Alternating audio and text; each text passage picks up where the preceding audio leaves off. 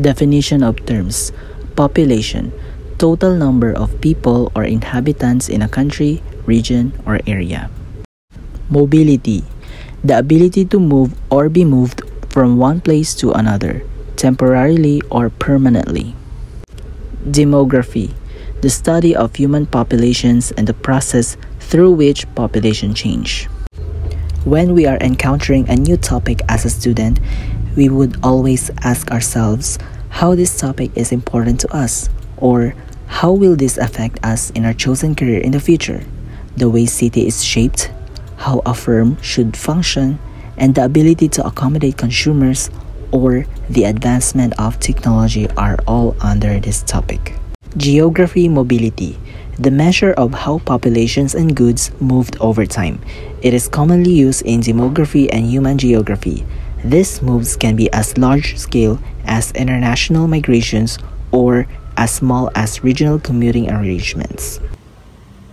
Our world is getting smaller and smaller as we people deal with so many changes in terms of economics, government, and populations that brought each country its development because of globalization. Talking about globalization, it has so many topics to deal with. One of them is the global population and mobility, such as global city, global demography, and global migration. Global city.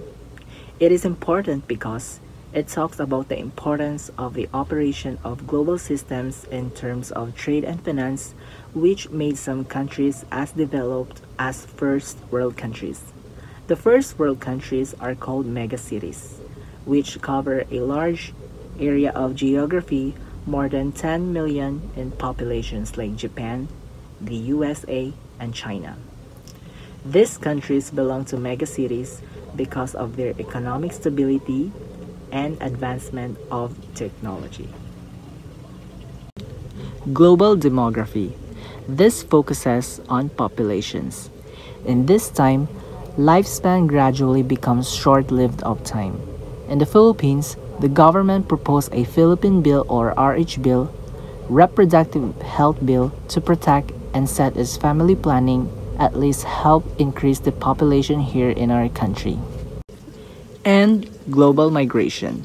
Some people tend to migrate because of some factors such as employment, like many Filipinos tend to stay in other places around the world for them to settle themselves stably and conveniently of living.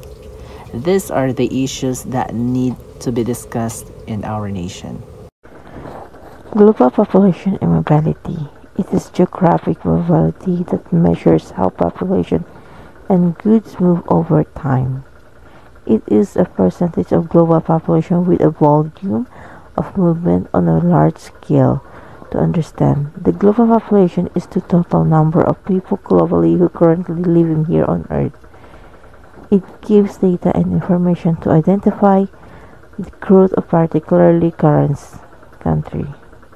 On the other hand, mobility is where people are allowed to move freely and has the currency of movement or change in place or even residency. Connectivity of global populations to mobility. So what is the connections of the global population to mobility? People tend to relocate themselves in which they can find opportunities and have a good source of income. Sometimes otherwise with they're supposed to get a chance of flying and building business outside their base. That's why the mobility results to have this global population. Global city. An urban center that enjoys significant competitive advantage and that serves as hub within a globalized economic system. The term has its origin in research on cities carried out during 1980s, which examined the common characteristic of the world's most important cities. It is also called Power City, World City, Alpha City, or World Center. It is primarily rooted in the global economic network. This concept comes from geography and urban studies, and the idea that globalization is created and further in a strategic, geographic, local, according to the hierarchy of importance to the operation of a global system of the finance trade. The most complex of these entities is a global city, whereby the linkage binding assembly has a direct and tangible effect on global appeal through social economic needs. Global city has been linked with two globalized related trends.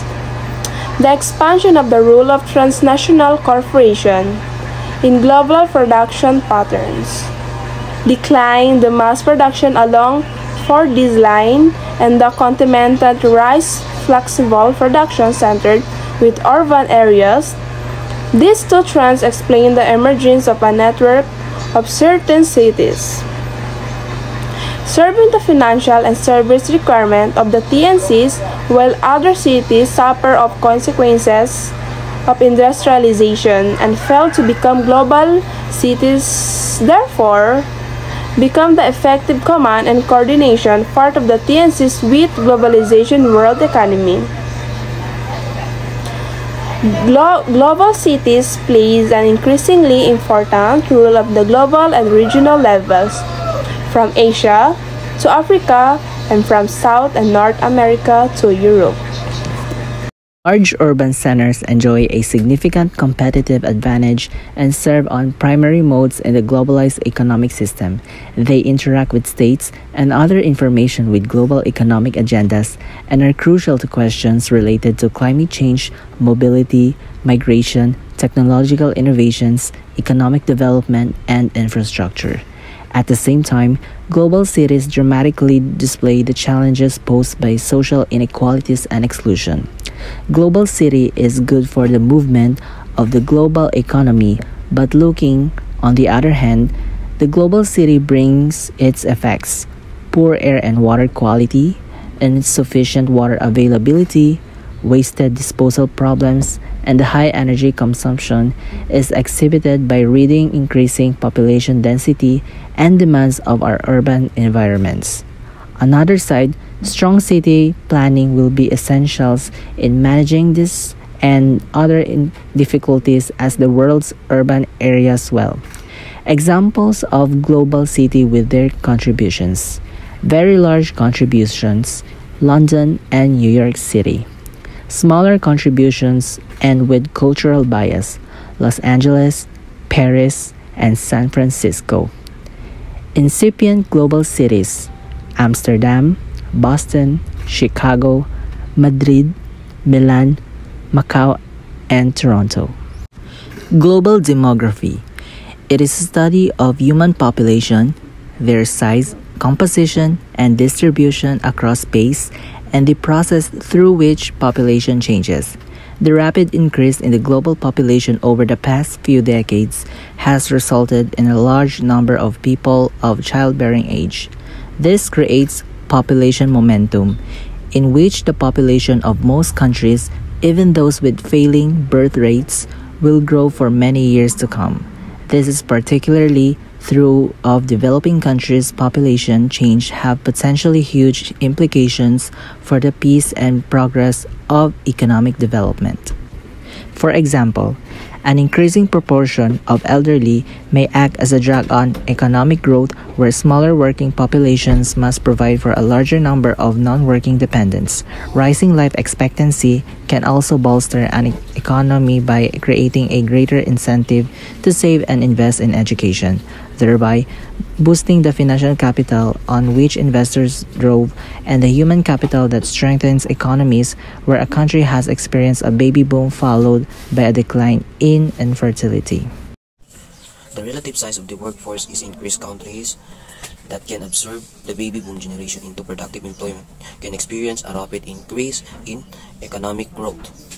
Countries enabled to take advantage of the opportunity run the risk by creating large chronic underemployment, increasingly relative work age population. Human population grows slowly and the age structure, birth rates, and death rates of population change only gradually. Epidemic and pandemic had huge effect on population, but these effects were short-lived and had a little bearing on the long-term trends in past 50 years.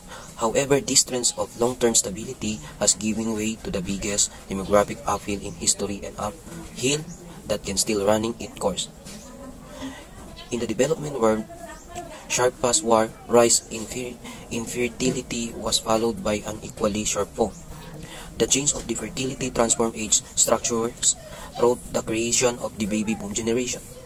The aging of this generation and the continued decline of fertility and old range mortality and shifting the population balance in developing countries from young to old.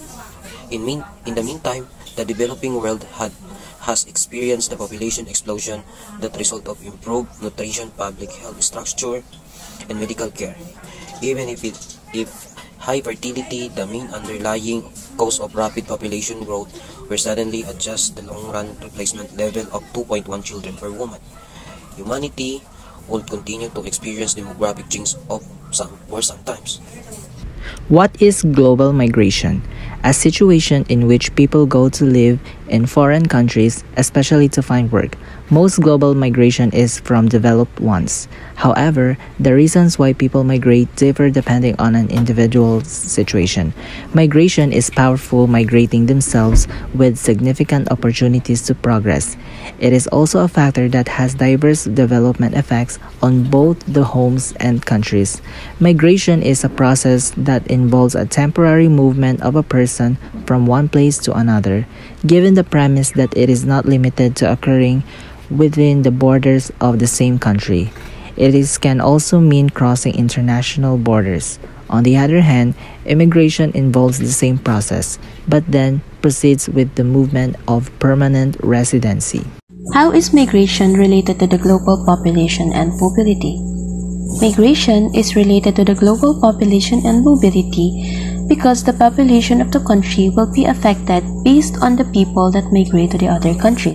For example, one family from the Philippines will move to another country. Then, the number of the population of the Philippines will decrease and the number of the population of the country where the family moved to will increase. Besides, it is related to mobility in the way that people can move freely whenever or wherever they want. In some cases, the global population can affect as a whole the growth while migration. Next is, who can benefit from migration? In reality, migration brings huge benefits, fueling growth, innovation, and entrepreneurship in both the countries people come from or in those they move to. When governed humanely to promote safety, order, and dignity, migration has endless advantages. It promotes opportunities and raises incomes and living standards. These benefits are important to keep in mind in Europe, where more, not less, migration will probably be needed in the future. Europe's population is aging, and Europe is projecting a massive shortage of workers of 45 million in the next 50 years, as the working age population will drop. With no further migration to Europe, the population of the EU 27 will be 58 million less than it was in 2010, according to the Eurostat data. Contrary to the public perceptions that European countries do not need migrants, the reality is that migrants mitigate the effects of aging and shrinking population, and will be decay in the sustainability of the dependency rates. Is migration good for our country? Yes, migration is good for our country, especially in economic growth. It boosts the working age population. Migrants arrive with skills and contribute to human capital development.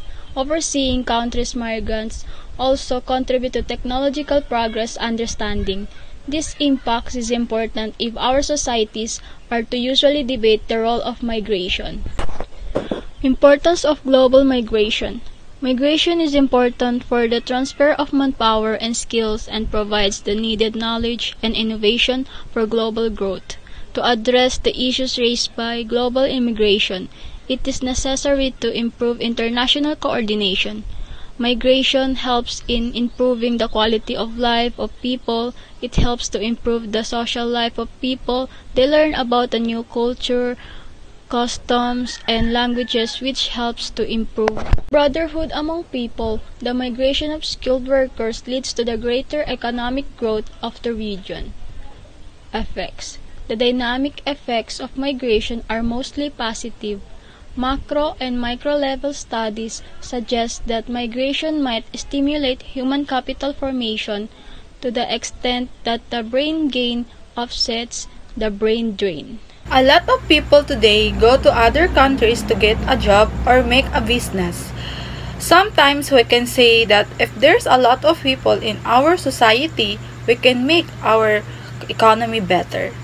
We can produce a lot of jobs and we can help a lot of people to sustain their daily needs. The global population also hurts our society. If people don't have family planning, a lot of people will suffer poverty. They can get a nicer job because they don't have a proper education to get higher salary. Global population and mobility help us to understand what is happening in our country and also to the world.